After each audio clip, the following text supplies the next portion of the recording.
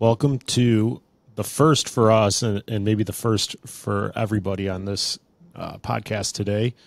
This is Blood, Sweat, and Business with John Chiappetta and Eric Joern. Also joining us is Rob Stoner and Mike Sokolsky from Expanding Your Horizon podcast and Horizon Technology or Managed Services. Gentlemen, welcome. Welcome.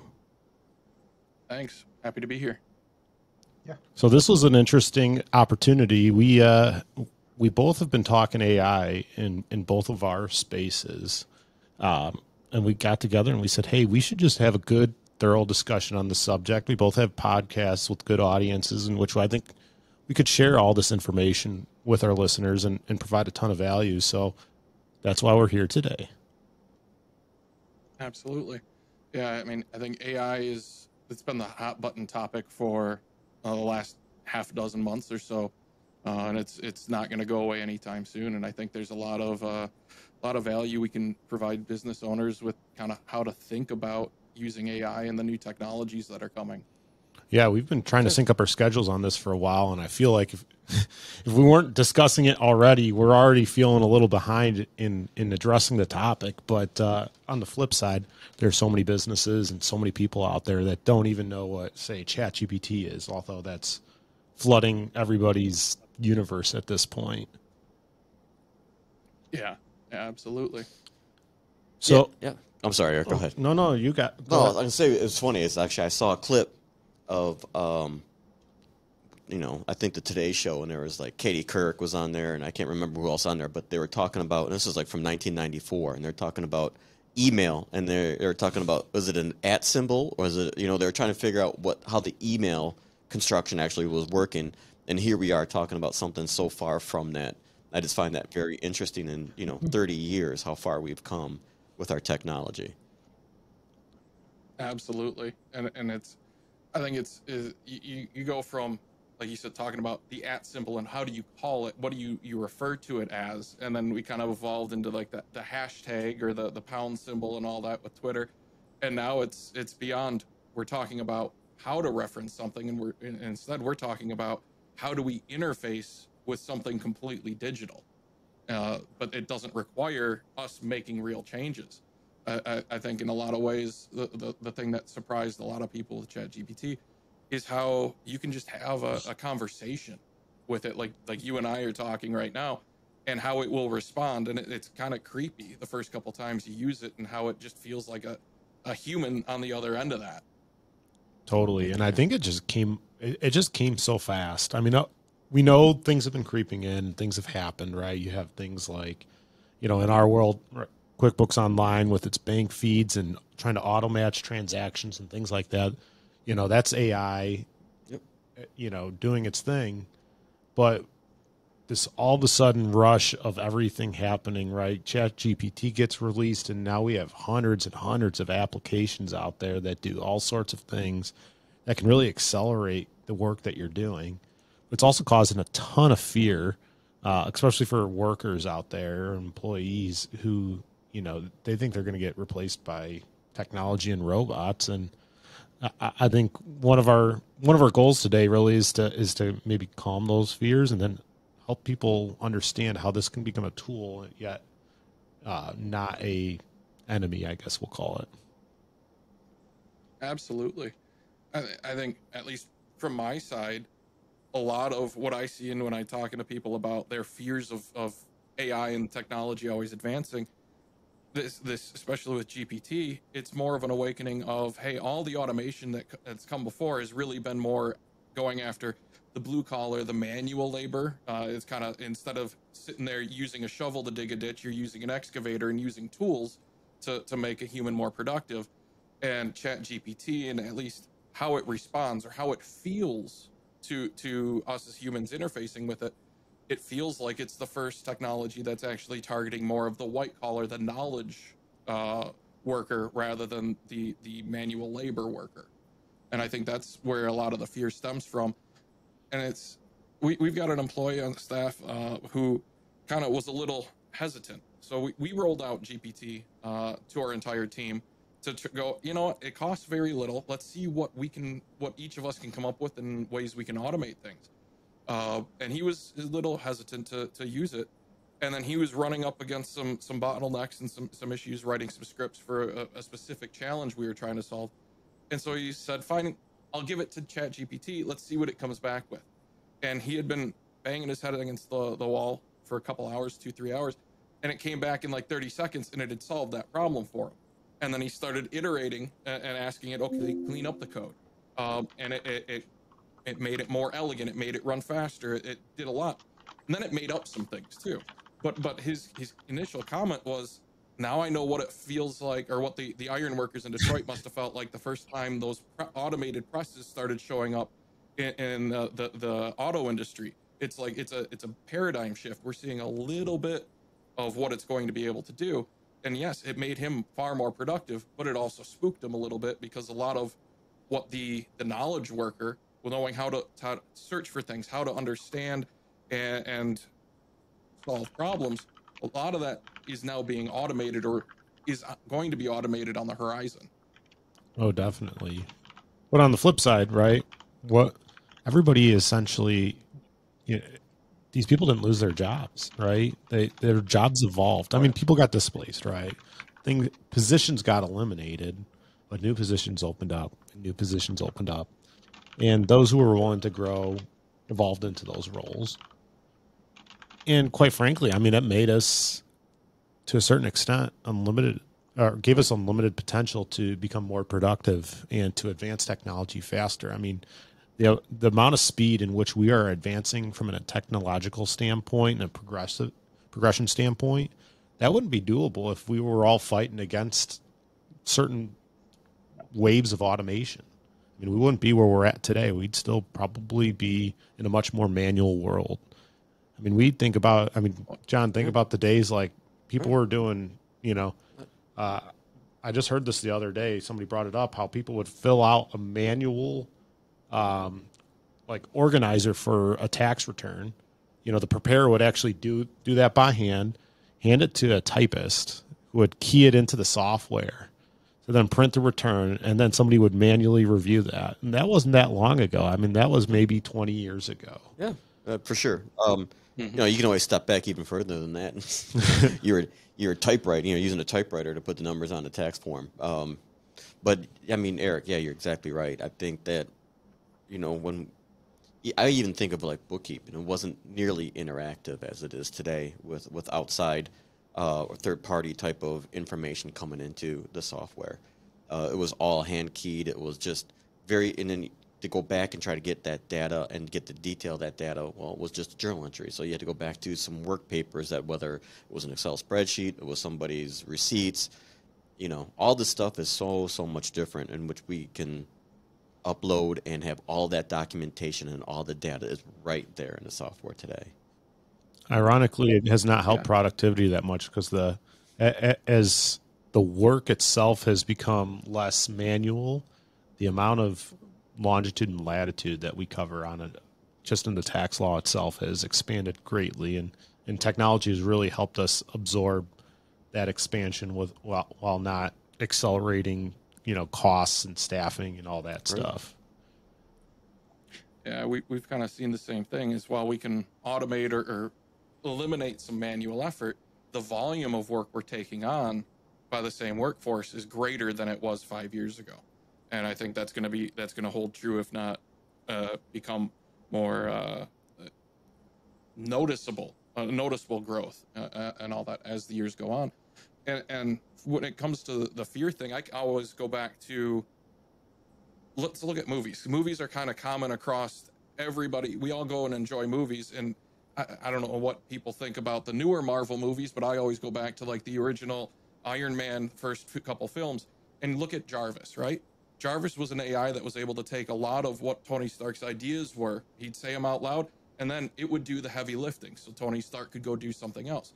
We're kind of seeing the inklings of that kind of technology with ChatGPT and other AI products, where it's, you have the idea, you're empowered to do things. Let the machine do the heavy lifting. Let you be the human that's being the creative.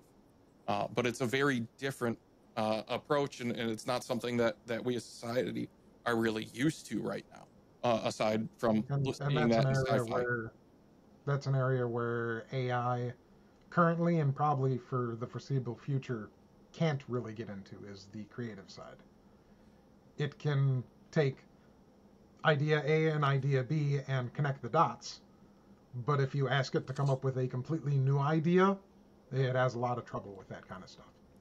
And in a lot of what you can think of, at least with GPT-3 and 3.5, it was a really powerful version of predictive text. Like if you're typing a text message on your phone and it's suggesting what next word is going to come with, it's taking a lot of information and going, okay, what's likely the best response, and I'm going to craft that response, and okay, what words would flow to connect the dots.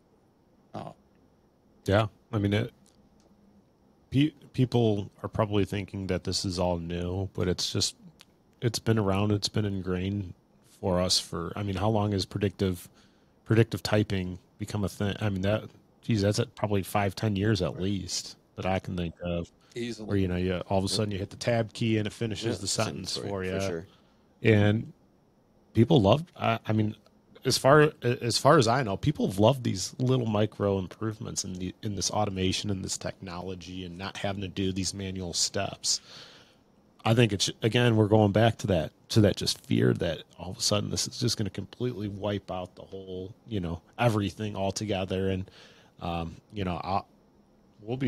be frank with a lot of automation and technology that happens within, say, the accounting space, the data feeds, the auto matching, the auto categorization, pretty soon you're just going to scan all your tax documents in and it's going to fill out a whole tax return.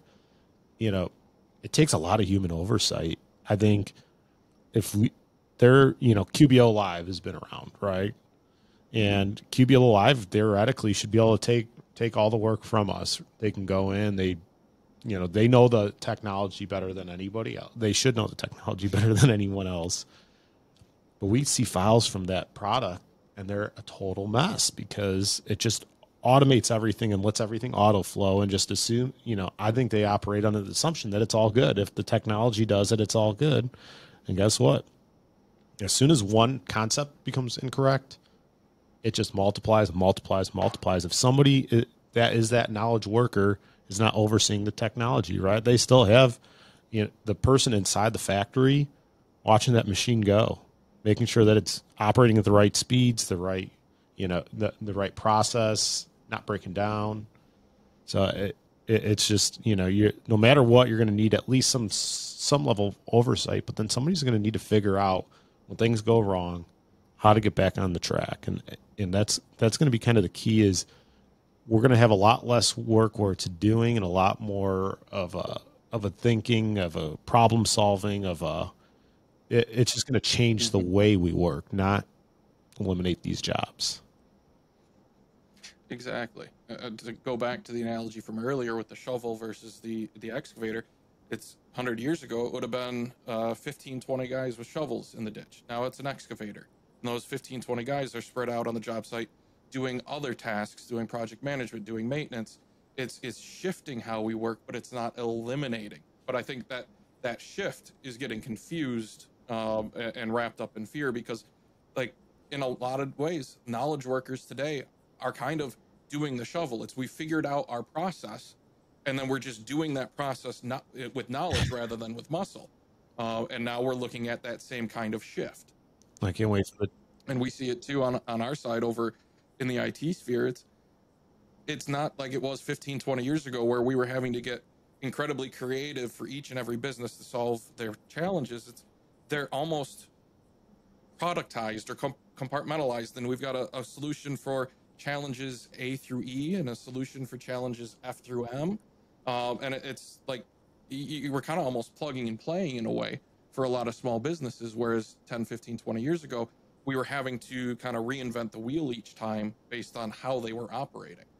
And I think it's the same kind of thing as we're going to see a shift on the technology side away from even implementing the products, because even doing that, the barrier for entry is getting lower and lower, just like you said with QBO Live and from the accounting side.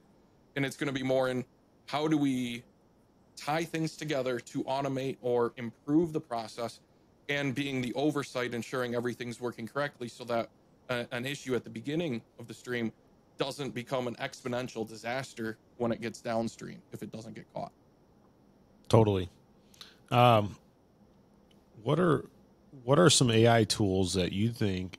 So I'm a worker, right, or I'm an employee, and I see AI creeping into my space, and I want to get ahead of it. I want to adopt something. What's something that you would recommend? Hey, let's adopt. What can I use personally? You know, maybe I'm a salesperson, right, and I want to start getting ahead on the AI thing. And what can I adopt today? Without having specific names of tools, I can tell you for certain there are tools out there that'll do a lot of prospecting for you. If you're sitting there going to websites trying to scrape data, find key contacts, trying to understand the vertical and the industry that a business is in and their size and what some of their pain points might be, there are tools leveraging GPT or other AI products out there where you can just plug in, okay, I want to be 15 miles geographically speaking in a radius around this point. And here's what I'm looking for. I mean, a perfect example is like LinkedIn Sales Navigator and what you can do there. That's not an AI tool per se, but it's leveraging a lot of the same principles. Because with GPT taking off 6 months ago or so, it's still pretty new. There are a lot of startup companies leveraging that kind of tech for prospecting, for sales. But one that comes to mind that's a big company is Microsoft's doing a lot with their dynamic CRM and being able to, Microsoft's a huge investor in OpenAI, the company behind ChatGPT. Yep. And what they did is they've implemented ChatGPT and all of its predictions and all that into their CRM product, which is called Dynamics. And that hooks into email, it hooks into your calendar, scheduling, contracts, all of that. And I've got a colleague over in, I think they're over in like the East EU somewhere. I forget the exact little country, but they're big in Dynamics and all this. And they enabled it, turned it on. It was able to grab meeting notes, make meeting notes from some of their Teams meetings with prospective clients, summarize it, automatically send out emails with next steps and due dates for each of them. And then when that client responded saying, hey, so-and-so's out, can we push this back a couple days? It created a draft of an email response, understanding the implications, how that would impact production schedules, and said, yeah, no problem. Here's the changes and here's the downstream effect. And all it was doing is waiting for this person to click, yes, send that. And so it's tools like that are coming. You're going to see it more and more introduced in major tool stacks like Microsoft, but you're also going to see that kind of tech coming into a lot of startup space, a lot of new ventures that are going to come up that you're not going to hear much about unless you look at kind of like Y Combinator and the very early in startup companies.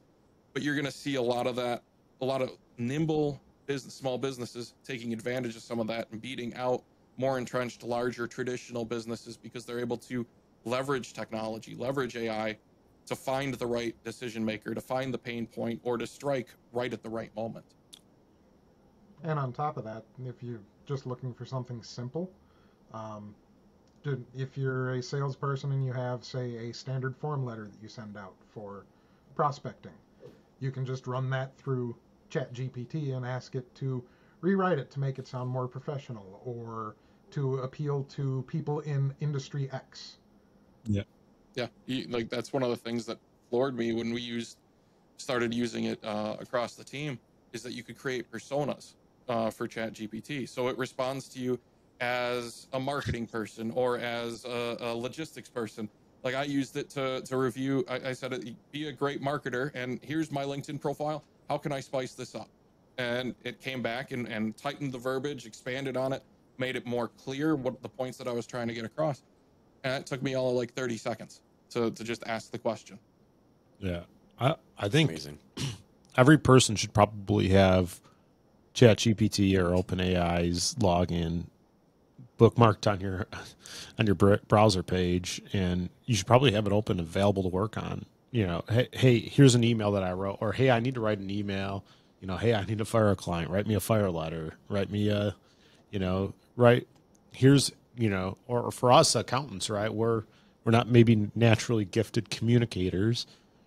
So, hey, write it. I'm going to write an email, and generally it's going to be very to the point. And hey, ChatGPT, can you soften this language or make this language more productive, right? Hey, oh, can you add action items and do, follow updates and things like that to this email? I mean, my world of tomorrow, I'm looking at it like, hey, I want to transcribe every meeting and every call that I'm in, feed that through some type of technology that will automate notes, summaries, and action items for everybody that participated on that call and or email.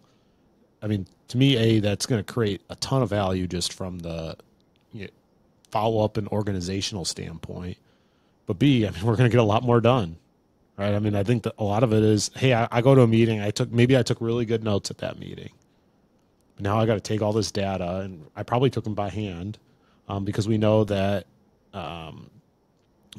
by hand will be more productive than typing notes. And then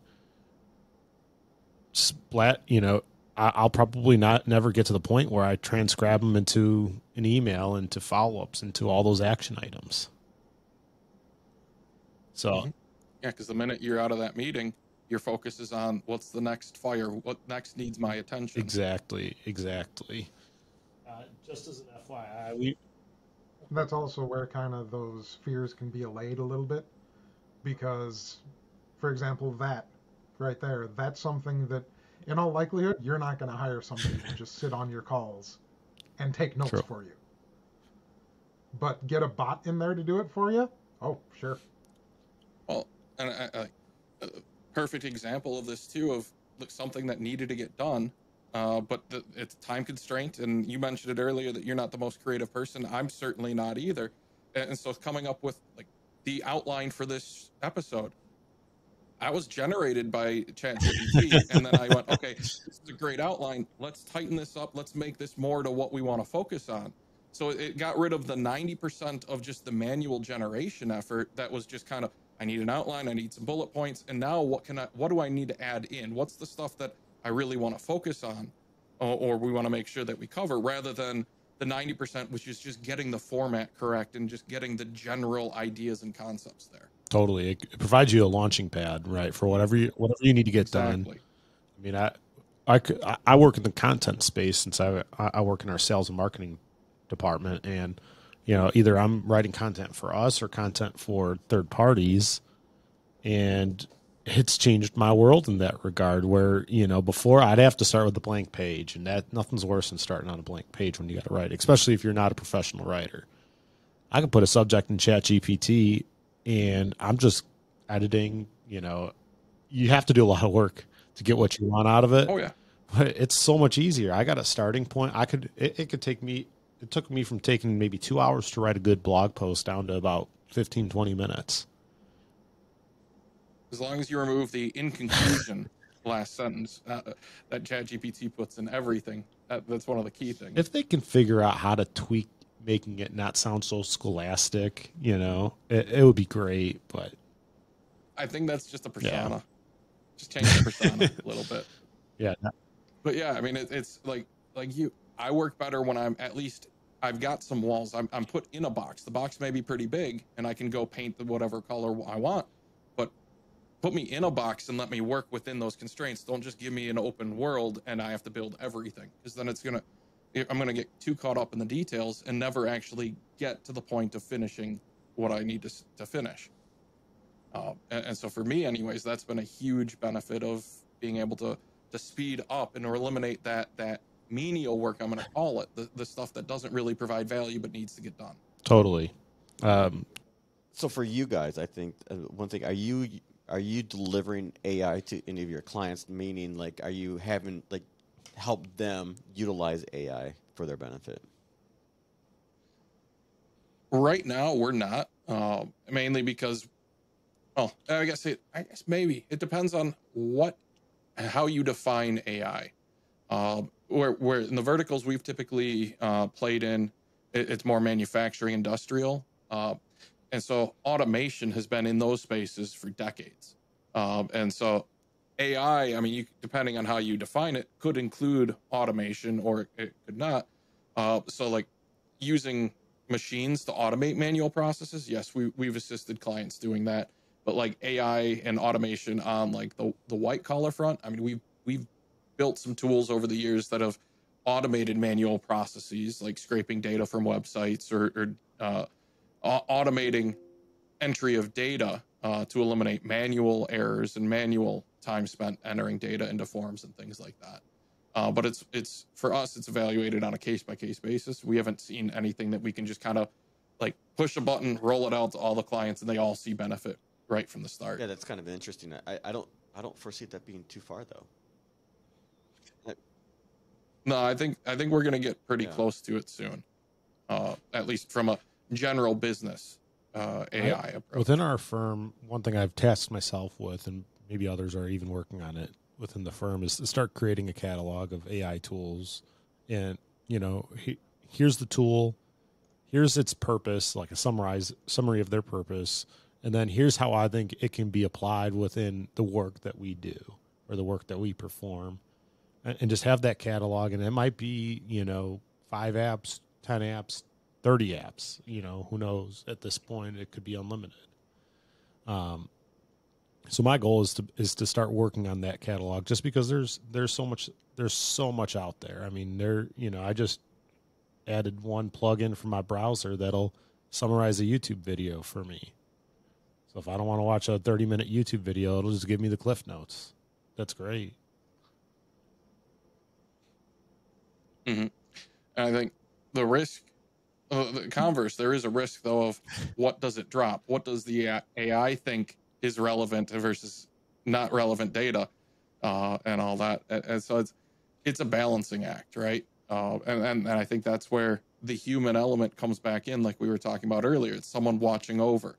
I know there, depending on which news sources you follow, you may have heard about like AI developers or just software developers in general and algorithms being biased. And that's been a concern for at least a couple of years of trying to remove implicit bias in the software that's just being written. And it's arguably can be proven that that software that is unbiased has implicit bias based on how it was developed and the choices made during development. And I think that's, again, it's where it's never going to be completely autonomous. It needs That's oversight. so wild to think about, right? You know, I'm a developer. Maybe I don't like Fox News. So I'm going to make sure that search engine never pulls up in any type of news source from, say, Fox News or whatever. Well, and it's not even that blatant. A lot of it doesn't even, it's not like there's a ban on foxnews.com. It's like just decisions in completely unrelated areas on how it weights the decisions and different keywords and things like that end up resulting in a ban of Fox News or no results being returned from Fox News, but that wasn't the overt intention. It's just that kind of science is fascinating, how it's almost a subconscious attack on an idea or something you're against. And generally, AIs need to be, I guess you could call it, trained first, and the content that they put in to train it can produce a bias as well. Just a matter of what content they put in and what content. And I guess it could be unintentional too, right? Where, you know, maybe some source's writing style lowers it on the ranking scale with however they built the algorithm, right? So if somebody writes in a very, maybe if they write in a very laxed manner, a very casual manner, are these AI sources going to prop up those that are written with a very professional or very structured tone versus a very, you know, casual tone? Yeah, and I think that's one thing that just the average business owner needs to take into consideration is that, yes, these AI tools, the catalog of apps you were talking about building in your own firm, those are great, and they can be they can massively increase production and output or remove a lot of manual tasks. But again, there is a cost, there is a trade-off, and that you need to understand that it's not just now a human looking at it, making the decisions and the choices that they've been trained to do, but that you're trusting those decisions and choices are going to be made by something in the way you want, but you weren't involved in any of that training. And at least right now, with the current generation of AI, you also need to watch out for it making up things. Oh yeah. The current generation of AI, when it is backed into a corner where it doesn't know something about a topic or there's some hole that it needs to fill, it will often just make things up that don't actually exist and put them into those holes. Yep. Before One of our developers was trying to put together a script to do something, and the AI wrote the script for him, and then when he asked the AI for documentation on this one piece of the script because it wasn't working right, the AI gave him a link to documentation that actually doesn't exist.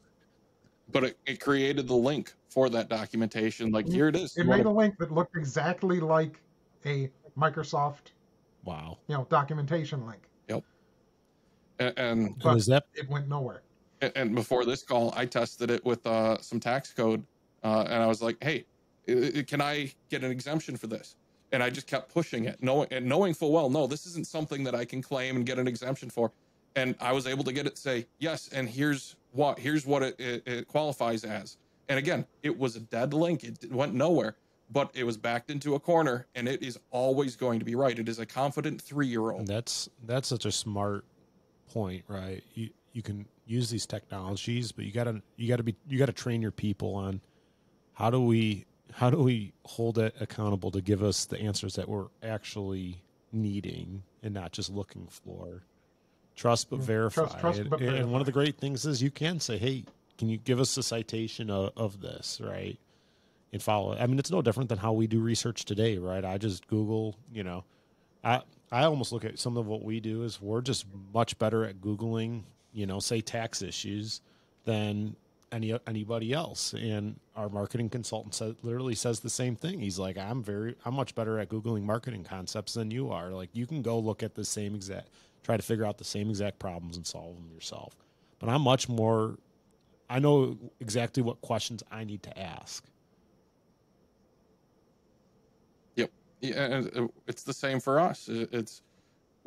We've got a foundation of knowledge, and so we can ask the questions and formulate the questions and know what we need to look for that others who don't have that foundation of knowledge wouldn't know to ask. And that's why we're in IT, and that's why we're in business. It's why you're in accounting, is you've got that foundation of knowledge and you know what to ask. And it's every business has their own niche of they have specific knowledge, and they're going to be better at Googling it and coming up with a solution than we are going to be. But AI doesn't have that foundation of knowledge. It's a general knowledge across a lot of things, but it's not going to always have that specific. Unless you're an engineer and you're willing to spend the 72 hours to go and research a subject and come through with 10 times as much detail as you actually need. Yeah. What are some other real world examples that you're seeing out there with AI and that you can see that people will be able to adopt, especially in the near term, right? Is we're getting to a point where it's tomorrow, right? We need to start thinking about this tomorrow and implementing things tomorrow if we want to be on the forefront of it, if we don't want to be just reacting once it becomes, or once we get behind. What are some other tools or use cases that, we've talked about ChatGPT and maybe some distilling down meeting notes and automating follow-ups. Like, what other type of AI tools are you seeing? Well, I mean, I don't know. What is it? We here in Wisconsin, we've got a hospital EMR system called Epic. And they just ran a study of using AI to review case notes and start creating diagnostics, and more importantly, in doing doctor responses to end user questions, to patient questions. And what they were looking for is, can the AI craft an intelligent response to this question that is an unstructured query coming from a patient just asking anything about their healthcare, and two, is it going to be on point like a doctor would be able to address it technically? And three, what is the customer's response and reception of that AI generated message? And I don't remember the specifics, but they found that as a whole, that AI was able to craft better messaging that was still addressed everything, but was done in a much better bedside manner, or in a tone that was received much better by the patient. And that customer like the customer sentiment, the CSAT or whatever, went up with the AI generated responses. And it also then saved the doctors a bunch of time, structured time in reviewing questions and doing research and having to respond. And it was just all they would have to do is review the question, review the AI response, and say basically go, no go. And if the ones that they said, no, that's not a good, then they'd have to do that kind of work. And I think there's a lot to be said and a lot to be figured out in the client experience arena, where AI is really going to take off. Because let's say you've got a customer service rep, Sally, who comes in, she's usually great, but she's having a bad day or whatever. And I guarantee you her responses to client inquiries that day are going to reflect that tone. But AI is going to have whatever tone you program it to have, or told it to have. And so it's going to be able to deliver that same level of client experience, regardless of what's going on in Sally's world, and do it 24/7, 365. So chatbots. Yeah, unfortunately, they're becoming more realistic chatbots. But it's going to solve a lot of problems, right? It's going to solve, hey, here are like the top 50 questions. I mean, that's how chatbots are built today, right? Here are the most common questions that we see. Here are our answers to those questions, right? But however, if I'm plugging in an AI technology and it's analyzing all the questions that come into me as a practitioner and my responses, eventually it's going to learn, okay, here are the questions I have and here are my responses. And it's going to build the ultimate chatbot, or the ultimate, hey, here client sends me an email saying, hey, I want to, what's the HSA limit for 2023? And my all of a sudden I'm going to have like a thing pop up that says, respond to the client, here's the limit, because you've answered this question 100 times already this year. Do you want us to send it? And I say yes, and that's a beautiful thing. Yeah, it saves you from having to type it out. And it's from the chatbot perspective, is right now, a lot of those flows are being built out manually. And with an AI, you don't need to build the flow. It can just respond and react and on the fly create whatever flow it needs and give an option to go to a human operator, a customer service rep, whatever, what have you, when needed, rather than you've built the flow and, oh, we hit the end of the flow, this issue isn't resolved. Would you like to talk to someone? Yeah, I mean, it's just the opportunities are endless in that regard. Yeah, I like actually just before I was talking about, from a financial planning perspective, just using AI to help me build portfolios. I say this is my risk tolerance. This is kind of what I'm looking for. I'm looking for value. I'm looking for dividends, whatever. It's just pretty amazing to me. But you're right. You still have to check it though. You could look at the portfolio and say, this isn't a fund that I really want to have in here, or something, whatever the case might be. But you're not starting from ground zero. You're not starting with a white piece of paper. Yeah, I think, what was it, the other day I read an article, JP Morgan's building their own GPT bot specifically for stock picking. And it was back at the beginning of May that CNN reported ChatGPT had outperformed some of the world's top fund managers in picking stocks and their performance. Wow. And it's, at the end of the day, a lot of this knowledge, this white collar, this high level, it's just analysis and being able to connect the dots in massive data sets. And that's where AI can really take off and find things that you wouldn't necessarily see, or that would be historically be seen as a savant level person being able to see those connections. And it's really just now being distilled down to a machine or a program. I mean, the opportunity to do data queries within a chat-based system is going to be revolutionary to figuring out things that are happening within your business or within your life. We were evaluating a vendor who, they do it creates a little bit of automation and matching invoices to what's been being built out, which I love the idea of that. But then I asked, and it also pulls out, like, what did you mark it up at? And I said, hey, are you looking at a search base? Are you looking to add an AI here in which I can say, hey, can you pull open or can you list me out what parts do I not mark up at least 55 or do I not have at least a 55% gross margin on? Because that's my goal gross margin. And if it gave me all those parts, then I could say, okay, what? And then I can ask a drill down question further, like, hey, what is the demographic of the customers that are purchasing these parts? And then you can say, when do they come in, or who is the person that's working with these the most, right? And that's going to be all data that should be accessible. That right now, to try to put together that data costs a ton of money and resources. But if you have AI, the ability for that to go in, figure all that information out, and give it to you in return, especially replying in a way in which you're not building that query manually, right? It's a question. That's where the real value comes in. Is I have a question in my mind right now. I have to figure out how to manually build that data query to get the responses that I want. And as soon as AI can do that for us, I mean, we will be able to derive so many details out of a business in which we can make micro improvements to the day-to-day on such a regular basis. I mean, it just gets my juices flowing. I'm super excited to see where this comes and how it can give us the opportunity to improve. Yeah, I mean, in the enterprise space, it's been like business intelligence tools like Power BI and similar that you would have to have teams of developers building out. You'd have to know the questions ahead of time so that you can build the data in a structured way.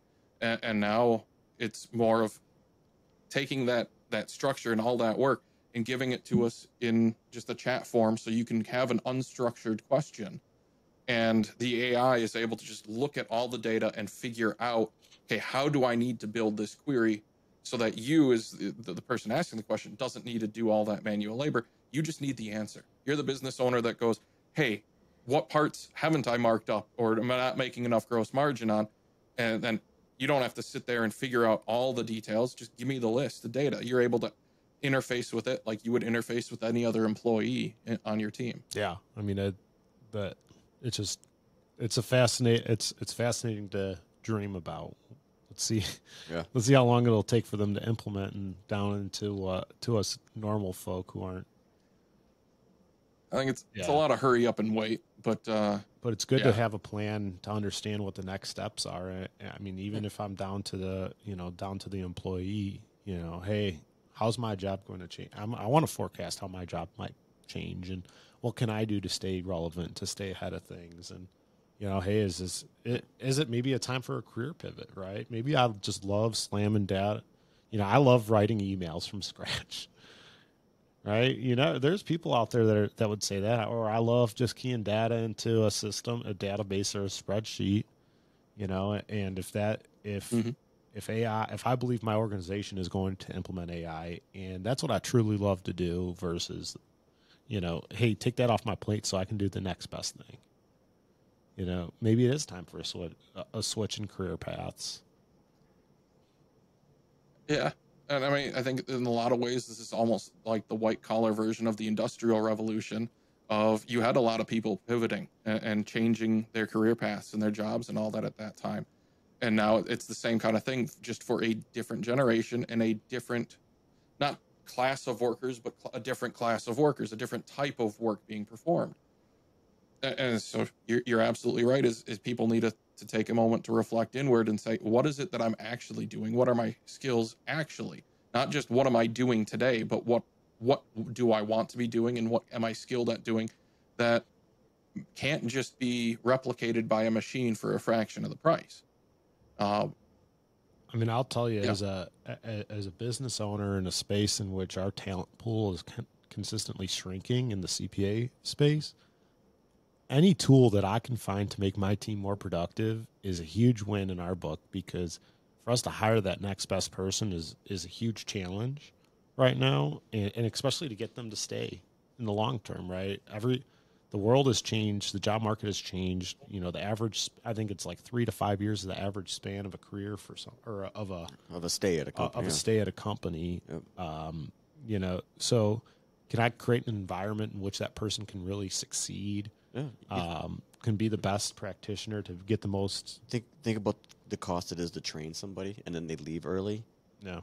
Think using AI for the training process to reduce your costs that space as well. I'm just thinking in my head. I'm like, I mean, you're right though. It is in our space, and I don't know how it is in IT so much, but finding the next employees and keeping them here is tough. I think it's a lot of dollars and cents of weight on the company to manage that. Yeah, for us, it's typically 6-month minimum ramp time from when we hire them, even if they're experienced, to when they're able to be productive. They understand the mission, vision, values of the firm and how decision making is happening, so that they're empowered to just operate and execute without having to go back to the well every time a question comes up. And if we're able to leverage AI or process improvement or automation, whatever term you want to use, to streamline that, it's for us, training isn't so heavy, but it's the understanding the process and what the goals are and what they're empowered to do. If we can streamline that so that they can achieve faster, or that we can take the menial tasks off their plate so that they're empowered to, for us, most of the time, it's people that love working technology. I don't know if it's people that love doing math for accountants. That's certainly not my strength and not what I love to do.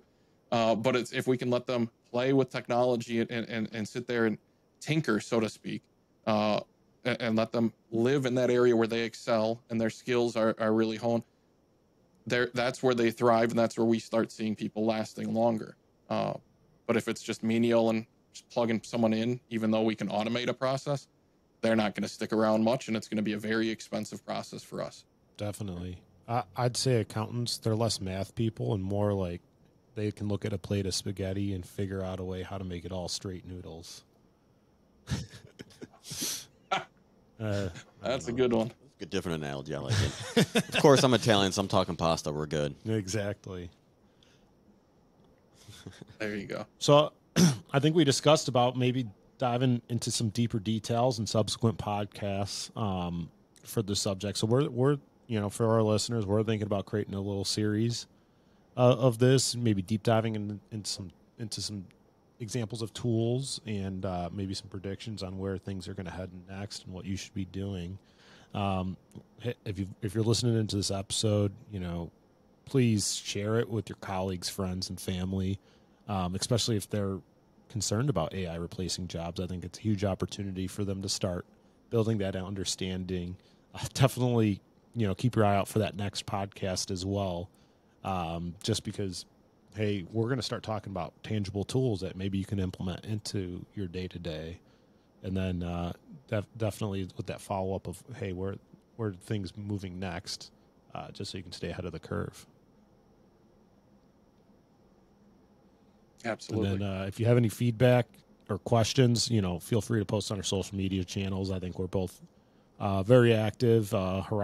Horizon Managed Services. Did I get that right this time? I wasn't gonna flop and call you guys computer technologies again. And Kaizen CPAs and advisors. We're both pretty active on social media. Just give the good old Google search a try, and we'll pop up. Leave some feedback.